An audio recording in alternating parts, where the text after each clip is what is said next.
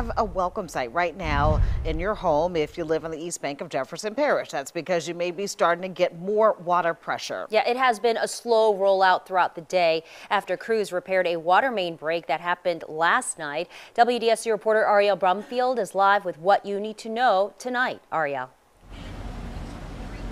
Well, guys, we are seeing a lot of progress. If you're on the East Bank and you have regained water pressure, that's good news, but we are not out of the woods just yet. We are still under that boil water advisory. A 20-inch pole and a 20-foot repair. We're old.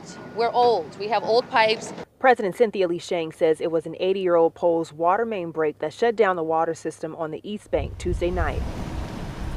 Repaired early Wednesday morning, pressure in the area is now building slow and steady. We're trying to rebuild pressure back into the system. It's going to be a slow process because we want to go gradually to make sure we do it right. Right now, we do have some pressure in the water towers. They're creeping up very, very slow, so you're going to see a little bit the pressure increase in your home, but just know that we're still under a boil water advisory.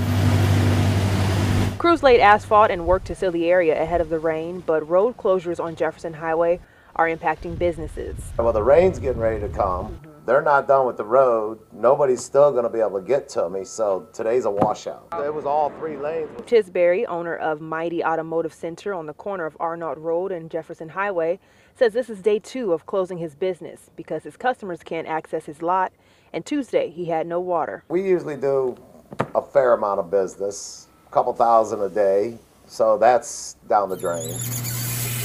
Thankfully, the big picture, though, he says, is the fact that he does have water going down the drain.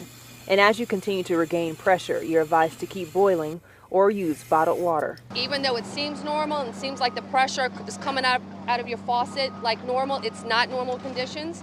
We're still under a boil water advisory. We have still had low pressure. Contaminants are able to get into the system when you have low pressure. And again, a few hours ago, they also opened up a single lane of traffic here on the left lane for Jefferson Highway, and they're working to open up some more. Reporting in Jefferson Parish, I'm Ariel Brumfield, WDSC News. Meanwhile,